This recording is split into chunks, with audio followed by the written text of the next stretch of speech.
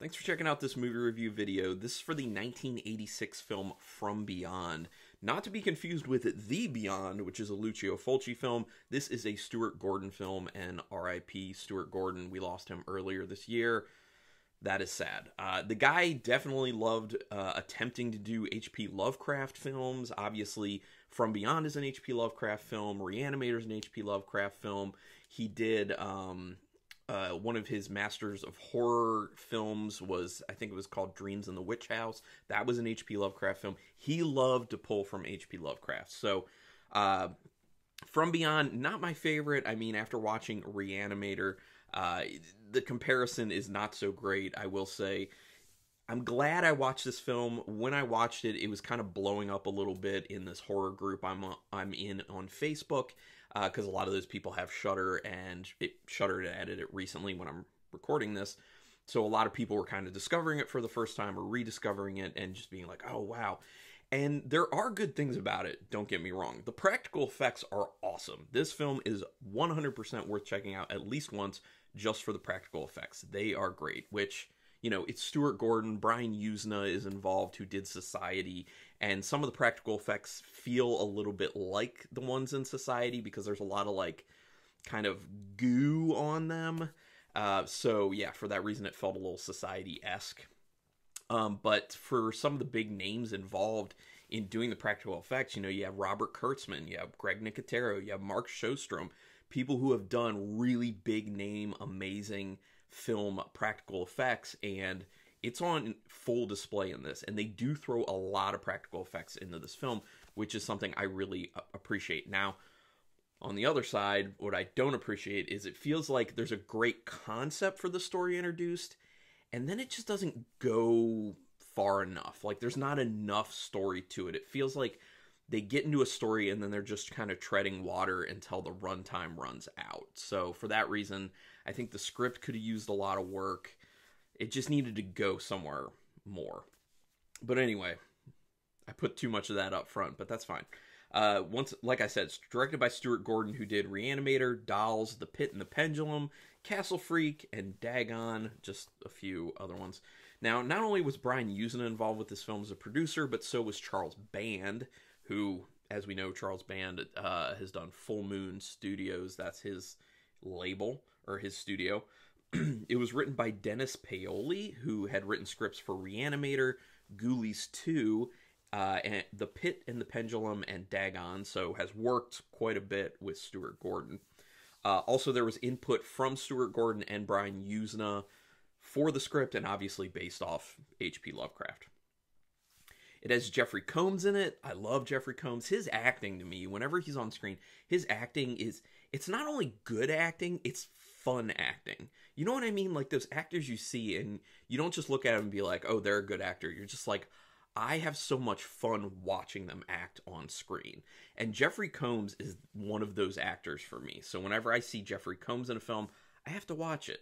So, obviously, he's been in Reanimator, The Man with Two Brains, Cellar Dweller, Bride of Reanimator, Castle Freak, The Frighteners, Beyond Reanimator. Those are just a few of the films. He's done a lot, but those are the bigger names, the better ones. Barbara Crampton is always in this. I love Barbara Crampton. Her acting from the 80s is solid. Not the best, but solid.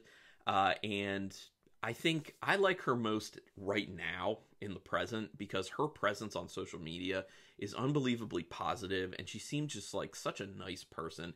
It's just really nice to follow her on Twitter and just kind of see the positive things she's doing and saying each day, and it's uplifting because, you know, sometimes we need that every now and then. So I think as a person, I think she's wonderful. She's good in this film. Although I think her character was a little underused in a sense. She could have been a stronger character, and I think should have been a stronger character in it. She was in films like Body Double, obviously worked with Combs in Reanimator and Stuart Gordon. She was in Chopping Mall, Castle Freak, You're Next, The Lords of Salem, We Are Still Here, Beyond the Gates, Puppet Master, The Littlest Reich, just to name some, but she's still working. She's doing a lot. And then Ken Foree is in this, big name from the past. Dawn of the Dead, Texas Chainsaw 3, The Devil's Rejects, Halloween, The Lords of Salem. So the guy's been in some good stuff. And he was fun in this film as well, I will say. Although I also think his character was a little bit underutilized. Although he had some kind of funny lines. I liked the little bit of like a comedic aspect that his character injected into situations. He kind of seemed like the dude that kind of like stepped in between Dr. McMichaels and Crawford multiple times in many ways. So this film had a budget of $4.5 million, and it only made a bit over $1 million. So not a success. Not a success. And like I was saying before, like I see why. It's like the story doesn't really go far enough. It ends and you kind of like wanted more, especially because you wanted more from the development of what was really going on with the, the resonator. The whole idea behind the resonator. I know they touch on it a little bit, but I feel like they need to flesh that out more. And then Dr. Pretorius, like his real motivations, I feel like his motivations were just set up as like this really vague, like, man, he's into like pleasure and a lot of kinky sexual stuff. So like, obviously he wanted to take feeling something to the next level. So he wanted to get to a parallel universe. Like give me a little bit more than that. Like it feels a little bit lazy, I think. And I don't know. And it feels also like Hellraiser. Even though the first Hellraiser came out a year after this film, it feels kind of like Hellraiser, and Hellraiser did it better and more in a more interesting way, but with less practical effects though. Well, maybe less grandiose, I will say, practical effects. Gordon chose Combs and Crampton for familiarity of Lovecraft material since he'd worked with them before. And they would know that he would end up asking them for very odd things in the film. So it's this kind of thing is I don't want to have to explain to new people that I ask for some weird stuff for these films because they're kind of weird films. And From Beyond, people have to admit, is a pretty weird film. It's definitely weird. It was shot in Italy with an entirely Italian crew in order to cut costs down. So even with that, it was $4.5 million. And from what I read, they actually ended up running out of money by the time they needed to shoot the finale of the film. So that kind of sucks because I wonder if the finale would have been even bigger, even more grandiose, and they really would have gone for it more had they actually had more money at that point. Because a lot of times when productions get to the end and they still have some extra money, with a film like this in particular, they'll kind of be like, well, let's go bigger. Let's do more practical effects. Let's do more things. Let's make it look bigger and look better. Just saying. Much like with Reanimator, Gordon had medical advisors to ensure that what the doctors and nurses did made actual real-life sense.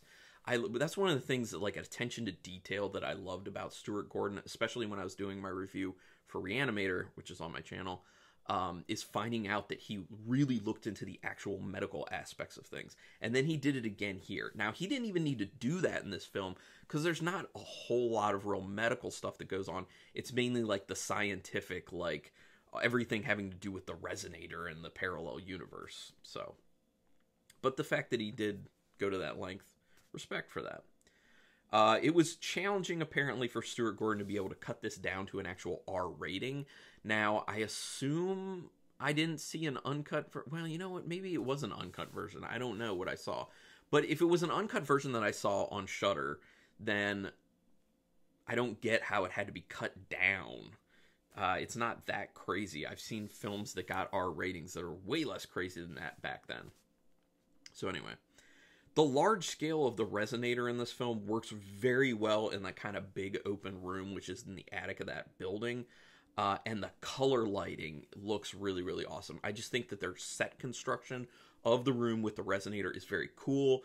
And they build it big enough that they can make sure that there's room for things to, like, really happen in there. And obviously they could, you know, move the cameras around enough. But because it's in such a big room and because the resonator and its apparatus, all the machines set up around it, are so large, it gives this feeling of it being a big deal and being something that had a lot of work and a lot of time put into it. And that just kind of adds to the aspect of the awe of this resonator machine.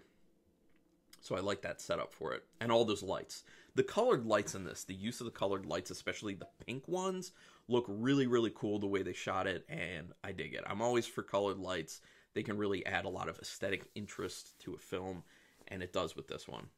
The line, "It bit off his head like a gingerbread man," I laughed at when it came up, when Crawford said it, Jeffrey Combs' character, because it caught me off guard, because I thought it'd be more of like a serious type line coming when he said it bit his head off like, and then he said gingerbread man, and I just like, not only did I laugh, but since Charles Band was involved with this, it just made me think of Ginger Dead Man with Gary Busey. So I was just like, oh my gosh. Just a side note. Early on, you see clear ties to Reanimator. The whole thing about messing with science and basically coming to an unintended terrible result by messing with science. And it truly is one of those things of, just like in Reanimator, doing something because you can do it, not doing something because you should do it. And in this, in From Beyond, it's a little further than Reanimator, because I think it was Dr. Hill, I think was his name, in Reanimator, he was going after the reanimation serum because he wanted to be, he wanted to do it. He kind of wanted to feel like a god. He wanted to be noticed within the scientific community as having done this amazing thing. Whereas Pretorius in From Beyond, like, he's not looking for notoriety. He's just looking for that next level of pleasure that he can experience. So it's more of a personal thing. And I guarantee that he really want anyone to know about it, honestly. So, but there's some ties between the films. And it makes sense because they're both Lovecraft material based on it. Crawford has a tough choice to make in this early on. You stay in an insane asylum, or you go and recreate the experiment that is very dangerous. Obviously, he chooses the second one because who wants to just spend their time in an insane asylum? I mean, maybe if he goes and takes the chance and does the experiment again, it comes out way better. But as we see, it doesn't. I did not see the reveal of the S&M room coming up. And this is kind of something that's been used in the past in films, especially horror films, as like a shock value thing, is this like sexual deviance aspect. And obviously it's very strong in this film, and sexuality in general is very strong in this film. Now, I would have a big problem with the sexuality in this film because of just being there to be there, but it's not just there to be there. Like, it is kind of the whole reason that the Resonator exists, and that's who Pretorius was. So I'm not mad at it, like, it's fine. It's just something that I noticed is like the whole S&M, it in the past has been used as like this deviant behavior sexually that people are supposed to be so shocked by. But over time, it's been very, very different. There's a whole kink community now that has advocated for people to not, put things like that in film to make it so taboo, I guess. And then, things like 50 Shades of Grey, like that's kind of popularized. I don't know if I can say popularized, but made it a little more mainstream, the whole S&M aspect of things. There are people who are into that, and that's fine. It's not my thing, but I don't care what people do in their bedroom. If it's two consenting adults or more, whatever, I don't care. That's fine. But it just, I didn't see the S&M room coming. So when they reveal something like that, you're like, oh, okay. You just don't see it coming. It's an interesting tie between Dr. Pretorius' desire for some stimulation and that leading to the Resonator creation. It's similar to Hellraiser, like I said, even though Hellraiser came out later. Now, that said, I would say the Hellraiser films are better. Well, the first two Hellraiser films are definitely better than From Beyond, in my opinion. I'm sure there are people who disagree. You can put comments down there, and that's all good. It's a pretty high concept with this film. Having a parallel dimension existing around us, and we can only see it and interact with it when the right frequency is emitted from this Resonator machine. That is really cool. And then the fact that they tie it into the concept of maybe having a play with people who have schizophrenia, and then maybe being able to use the Resonator in order to solve that mental illness problem. This is what I'm saying. Interesting, high concept, but then I just don't think they do enough with it in the film, because they introduce these concepts and they just don't do enough with the concepts after they've been introduced, in my opinion. And that's one of the things. I just wanted more. I wanted them to go deeper. I wanted it to be smarter, because when they introduce that concept, you're like, whoa, okay, this film's interesting. This is high concept. They're going to get deep. And then it's like they kind of back down from that. It's just like, well, here's the concept, and we're just going to play with it in the most kind of base way possible. So I just wanted more. All the crazy body stuff that happens to Pretorius is really fun. Obviously, that's the amazing practical effects coming into place. Whenever Pretorius showed up, I was just like, here we go. We're going to get some cool practical effects, and it did not disappoint. Nothing kills the sexual mood faster than a deformed old guy watching. The part where Crawford and McMichaels are like getting together and they're making out hard, and then all of a sudden this deformed Pretorius pops up and starts like talking and making noises. Yeah, nothing kills the mood more than that. There's a lot of sexuality. Oh, I already talked about the sexuality in the film, which I said I would normally bother me because it doesn't need to be there, but it doesn't need to be there because it's in the story, so that's fine. Just like in Hellraiser, it's a part of the story, obviously. So it's weird when they bring the forehead penis into play. That's what I'm calling it, like the forehead penis, because it's another sensory thing. That's kind of what it feels like, but I guess you call it like an antenna or something. Like, it's weird when that comes into play because, I don't know, it's just weird. Like, you don't see that coming. And then the fact that, like, when it goes out and then goes back in so many times, and then also, like, the movement of it, especially combined with Jeffrey Combs' acting, where he's kind of like, great acting for it, but it's just, like, it's kind of uncomfortable, to be honest, and it's weird. And then I guess he's seeing colors when that's active. Like, he's not using his normal human senses, that it's all just filtered through that, like, forehead penis. I guess that's what's going on. That's the idea I got, but if you have a different idea, go ahead, put it in the comments. When Crawford was eating the brain in the hospital, it appears that he didn't actually know what he was eating because he was being consumed so much by just going through the senses of the thing coming out of his forehead. And then eventually when he kind of snaps back to it, it goes back in his head. He realizes, oh my God, I'm eating a human brain. This is crazy. But then I don't understand what the thing is when he starts attacking people and he's like sucking their eyeball. Is he trying to get to their brain through their eye socket, or is he legitimately trying to eat their eyeball at that point? That just seems kind of odd to me. Like, I couldn't tell what was going on, and it happens a few times. So once again, ideas, put it down there. Where the hell did Dr. McMichaels get dynamite and a timer? That's what I don't know. When she escapes finally from the asylum, they're gonna, electroshock therapy her, and then she makes it back to the house and she's gonna blow up the resonator. How did she have time to get dynamite and a timer? Where did she get it? Like, it's such a random thing that, like, all of a sudden she's got this big pack of dynamite with a timer on it. Makes no sense. It's very out of nowhere.